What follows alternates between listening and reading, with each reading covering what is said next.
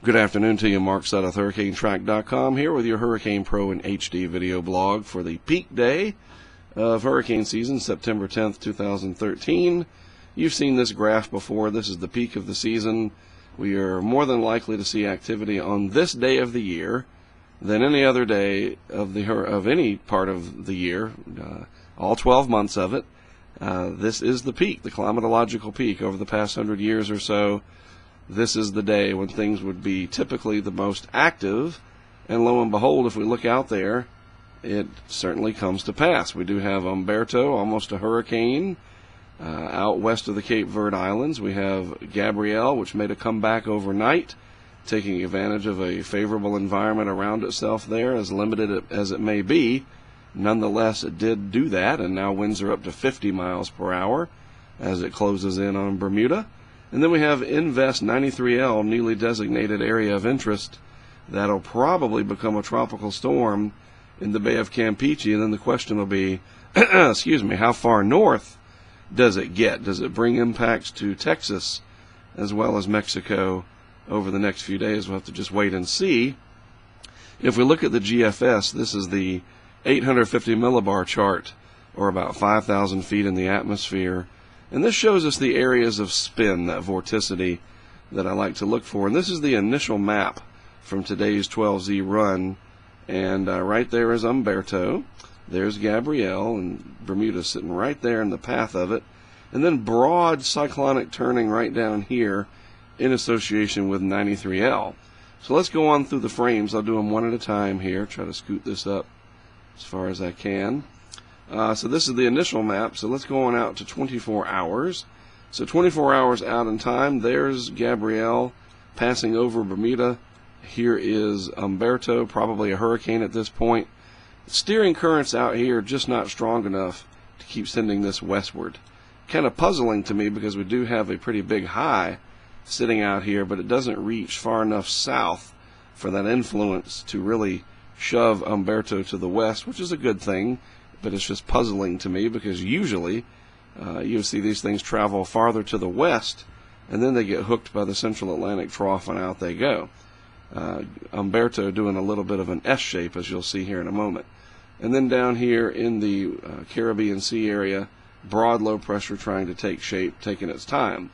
Moving on out to the next time period, 48 hours. Now we see just a little bit of energy starting to show up in the Bay of Campeche. Gabrielle looking a little stronger, and it turns back to the northwest just a little bit. Maybe this will send out enough waves and swell action to the east coast to provide surfers, especially North Carolina, possibly up to New Jersey. Any of these east-facing beaches, you could see some increase in swell. Even a couple extra feet would probably help the surfers out a lot. And then here's Umberto sitting out here trying to figure out what it's going to do over the next few days. Moving on along to 72 hours out in time, advancing the players along. Go back one. There is, that's my FTP program finishing up.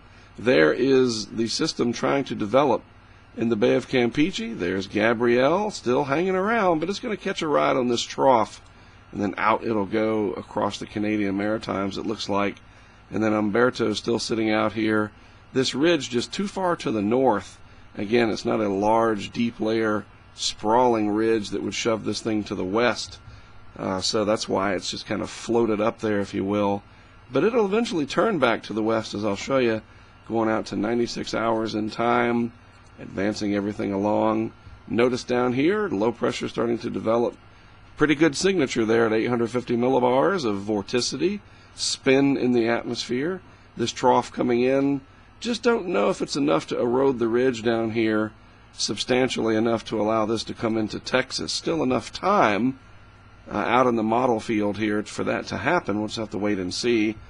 Finally, Gabrielle getting picked up and whisked away into the Canadian Maritimes. Going to be inclement weather associated with that, so pay attention to the Canadian Hurricane Center or products coming into Hurricane Pro and HD to keep you up to date on that. And then there's Umberto still sitting out there south of this monstrous ridge, but it just doesn't extend too far down into the tropics, as I've said many times already, to keep it moving west. Finally, out at day 5, 120 hours out into time, we see our system here maybe knocking on the door of extreme South Texas, but that ridge nosing its way in just enough that it might keep it into northern Mexico. There's enough wiggle room in here, being 5 days out into time, that you folks here in Texas are going to want to watch this. Certainly impacts, I think, for northern Mexico, but if this ridge is just a little bit weaker, a little bit farther to the east, or this trough stays a little longer, a bunch of ifs, I know, but you know how it goes. Anything can happen. Well, not anything. It's somewhat in control, but don't take this as gospel being 5 days out. This could be a little bit farther to the north. It could be more to the south. We'll have to wait and see the bottom line, as it looks like another tropical cyclone developing in the Bay of Campeche. And then here comes Umberto, finally starting to turn westward after coming north a little bit. We'll watch what happens to it. Odds are it'll never make it all the way across the Atlantic Basin. So that is it. Pretty busy today. You folks over in Bermuda are going to have to deal with Gabrielle. We'll be watching 93L down in the Caribbean and eventually the Bay of Campeche very closely, and a lot to talk about over the next several days. Have yourselves a great rest of your Tuesday. I'm going to go get a glass of water, help my throat out here. It's kind of scratchy still. Really, really aggravated that this has plagued me for the last couple of weeks. I guess it's good that we haven't had anything really serious to talk about, or it would just be worse. Because the more you talk on a sore throat, the worse it gets. It's just the way it is. Can't imagine being a singer and having to deal with that. Anyway, have a good rest of your Tuesday. Thanks for watching today's video. Again, I'm Mark Sept, HurricaneTrack.com, my site.